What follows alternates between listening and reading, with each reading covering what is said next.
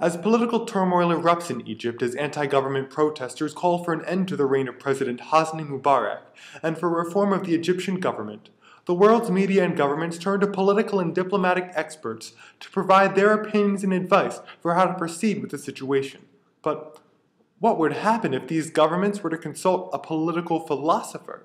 And what if that philosopher were none other than the founder of modern political philosophy, Thomas Hobbes?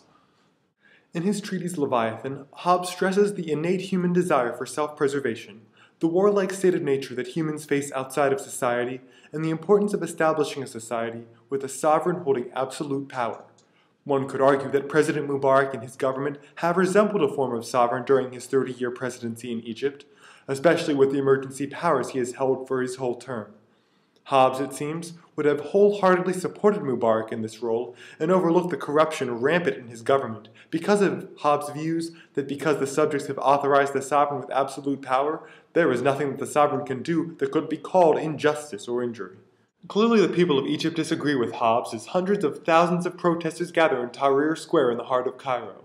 Ignoring Hobbes' directives to maintain constant obedience to the sovereign, they demonstrate calling for President Mubarak to step down and for a new government to be established. Hobbes argues that this disobedience to the sovereign will result in the people's return to a state of nature, namely a life solitary, poor, nasty, brutish, and short. He warns that this state of nature is a state of war.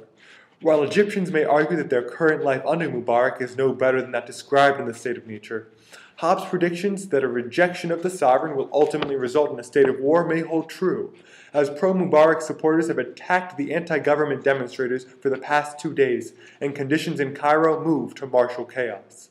While it is still unclear as to how these events in Egypt will unfold, we can only hope that Hobbes' predictions will not be realized, and that the Egyptian people will be able to create a just peace to prevent a return to the state of war. Thank you, Tom Riley signing off.